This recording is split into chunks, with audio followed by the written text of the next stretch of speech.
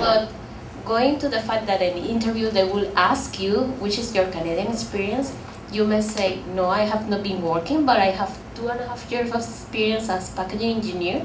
I have been working for this company that sometimes is similar to a company that is here in Canada. And you have to show up that you have all the skills that you are presenting in your resume, and that it works. I mean, they know that you don't have the Canadian experience, but if you are in that interview, it's because you are the best in a number of candidates, so don't feel bad about that. Just work out and show that you want to work in that company. You must know by heart what are they doing, what are their goals, what are the targets of the company. No hesitation. If you don't have the Canadian experience, well, big deal. This country is made for, we are all immigrants, so I don't see that like the bigger problem here. So don't be discouraged that if you don't have Canadian experience. If you're looking for big corporate or big position, maybe that's right, that's the case. But small businesses, many small to medium-sized companies, they are looking for people who have your expertise. So don't be discouraged. And I absolutely disagree that if you don't have Canadian experience. And I'm telling you what's make it important, because not having Canadian experience, it's not in terms of technical expertise, it's just a matter of cultural, the workplace culture that's matter to the employer. 90% of employers who have been asked, are you happy with your newcomers' expertise? They said, we are happy with their technical expertise, but what matters to them is the culture. So try to get that culture as soon as you can, and I guarantee that everybody can find what they have done in their country here. And this country is very positive. The industry is not as big as many countries, so the networking will help you to get the job that you have done before. Don't be afraid that not having Canadian experience will stop you. I personally didn't have that experience, and I don't agree that it will stop everybody from finding their job. So faced to this kind of question, the most important thing is to show them your enthusiasm in your discipline and also your soft skills. To show them that you are someone who is willing to learn, who is easy to work with, and has always positive personalities. And I've working just for 3 weeks. And what I find in my work is that there is nothing that we cannot do without Canadian experience. All the technical skills are trainable. So just to show to the employer that you have the personality to accomplish that. If you don't have Canadian experience, make yourself your Canadian experience. Volunteer. Study how Canada works in an interview. Try to put again passion in whatever you did in your non-Canadian experience. It's technically the same. What I saw back home and what I'm seeing now in a high-tech job is technically the same. You just have to prove them that you are doing. And again, I didn't have to volunteer, but my wife have to, and she's working in Mount Sinai Hospital now, research. Everybody say, oh, great job. No, she's been 6 months volunteering. I was working in a factory. So we've been struggling. We invest in our future. Invest in your future. Do it. Sacrifice is always something that is give you right. Don't sit to wait that jobs coming to you. Be proactive. Be aggressive. Study and don't lose your time. Don't waste your time. So I would suggest that work upon your skills, and there is absolutely no problem with coming from other countries and finding jobs here, because immigrants are more flexible with salary packages, with contractual works, so it's much better for them to employ newcomers. Honestly, I arrived 1 year ago. I didn't have any Canadian experience. My English was not bad. I think that's important to be understood, to understand also what the people are talking about. If you think you're short in English, then take courses. There is tons of free courses in Toronto. I found it's a great city to come and immigrate because there is a lot of help for free, and it's amazing. So take advantage of that. And also, I would say 50% of my team is non-Canadian and are immigrants from all over the world. So, and we are a good team. I mean, we work together. We don't have the same culture. I'm working with Chinese people. I'm working with people from Middle East, Canadians, and I mean, as soon as you are professional, and as it has been said, you understand how the Canadian spirit is working. It's not easy, but but you will, and then you will be fine as soon as you're professional and you're willing to make some efforts. So, thank you. In that case, even I got the job. So then my point is, expertise is one thing, and Canadian experience is another thing, right? But I really am more aside of the Canadian experience as something about the country, something about the people, something about the Canada. Not only about technical expertise. Technical expertise is completely different. Technical expertise is all of you have technical expertise, right? Okay. Thank you. What they wanted to know first is, do you like the job? If you like the job, we are okay with that. How do you fit with people in the company? If you fit well, it's okay. Experience, it will come. We know you are a new graduate, you don't have experience, but we will train you. This is what they say to me. And the first two months, I've been doing only CAD design. I'm working with AutoCAD, and this is a good opportunity to show what you can do, because by doing this CAD design drawing, you have opportunity to talk with engineers, with designers, and you can input some idea. So after 2 months, they start realizing that this guy is not only good for CAD drawings, but is good for engineering job. So you don't need to have Canadian experience. What you need to do is to show the employers that you want to do the job. It doesn't matter if your English is bad, because my English is very horrible at school, at my work, and the first month I have to repeat every time. Now it's fine, because they get familiar with my accent.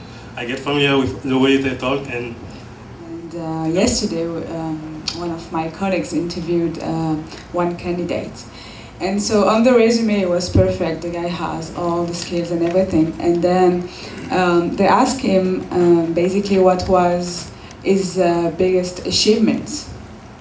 And the guy was, oh, well, I don't know. And it took like a couple of minutes to think about what he think it was exciting in this previous job. So it didn't take long for my colleagues to realize that that guy wasn't excited by his job and was not thrilled by, his previous experience. So I think they felt that, and they decided not to hire him, because what they were looking for was somebody who were really enthusiastic about the position. So I think you really need to transmit your feelings about the position. You're not going just to earn money. You're also going to spend. You want to enjoy your job, right? So you want to demonstrate that you're going to be a good colleague and you're going to work as best as possible because you like it. So that's my only advice. Be enthusiastic. And I know that there are many senior engineers sitting here who are supervisor in their home country, and they had their staff who did the AutoCAD work for them. But here it's really a very important skill. When during the interview, when employer asks if you use AutoCAD, if you say, no, I've never used that, but I have 15 years experience in civil engineering, that doesn't make sense to them. And if you are a supervisor and you know how to use AutoCAD to make modification on your drawings. And for employer, that means that they can economize technician for AutoCAD for you. I work for a consulting company, so we do a lot of commercial building design. So we work with civil engineers, we work for mechanical engineers, with architects, and the first main way of communication is AutoCAD, because all these consultants use AutoCAD. And when I called my supervisor for the job, the first question he asked me is, do you know AutoCAD? And at school, we don't really learn. You have a base AutoCAD when you are at engineering school. But after school, I learned AutoCAD for two months, full time. And that was the first question they asked me. In my office, from the CAD designer to the executive vice president, everyone has AutoCAD in his computer. We have some other software, but AutoCAD is on every computer on my office. Sorry, for chemical engineers or other engineers, almost a must AutoCAD in this moment. It's something that if you want to change a pipe design system, you're not going to pay anybody to do it. People expect you to change the drawing, like a PDID in the system. You know, have it. I don't know if somebody here wants to work in the pharmaceutical or cosmetics industry. If somebody wants to do that, you should have a GMP training. So if somebody wants to work in that industry, I don't know, it's a good idea. I did it. I paid a course before starting to have GMP, and that was a door open. Hi, I want to ask Julia, do you find that it's difficult to design if you don't have professional designation? I don't have any professional designation because you have to, as a new graduate, you have to work for at least 4 years before you get your designation. But you can work under cover of an engineer, but you don't really need any designation. You can't, because of some regulation in Canada, you can't call yourself engineer because of Professional Engineers Ontario or something. But that doesn't mean that you can do engineering job. So everybody, not only 7% of people who are doing engineering job in Ontario are PhD. So many companies even don't want to have more than 1 or 2 PhD, don't want to pay that bill, but they are doing engineering jobs. So this is absolutely confusion.